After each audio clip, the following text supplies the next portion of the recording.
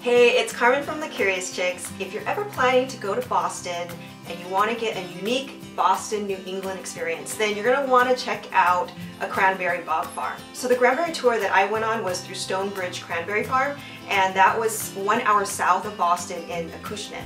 So cranberries are harvested in a very wetland, swamp-like area. And the cranberries grow on these really long vines, and it's really hard to see them. It almost looks like it's a field of weeds, but if you just run your fingers through them, the cranberries actually pop up, and then there's thousands of them underneath all the vines. So cranberries are harvested in two different ways, either dry harvesting or wet harvesting. About 10% of cranberries are harvested through the dry harvesting process. They use a mechanical picking machine that picks up the cranberries from the ground. And the main benefit of the dry harvesting process is that the cranberries are less bruised. The cranberries are used for just whole cranberry sales. The other 90% of cranberries that are harvested is through wet harvesting. Anything related to processed cranberries, that's where all the wet harvested cranberries go. The bogs, the areas where all the cranberries are growing in the field, it's flooded with water. And cranberries naturally inside have a pocket of air, and so the cranberries will just naturally float to the top, and then they use machines to kind of rile up all the cranberries and detach them from the vines, and they just float to the top. And then they'll corral all the cranberries together into a big bog. So those bogs, that's kind of what you're used to seeing when you see all those Oceanspray commercials where they're wearing the waders and they have their little picks.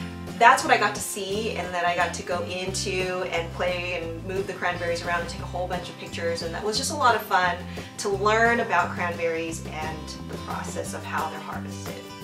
So if you're interested in learning about that and taking a tour, then you're going to have to book those online earlier rather than later, because those tours book up pretty quickly. And they usually happen between mid-September to mid-November, because that's when cranberries are harvested. New England is a great place to see a cranberry bog because there's so many different farms. But the problem is that a lot of cranberry farms are very south of Boston, so you're going to have to drive out there at least an hour. And there's no great way to get there through public transportation, so you're going to have to rent a car to get there. Cranberry bog tours usually last between 30 minutes and an hour, could be even longer. It just depends on what's entailed in the actual tour. But you want to make sure that you get one where you get to put on the waders and go out into the bogs and take a lot of selfie pictures, because some of the tours actually don't offer that.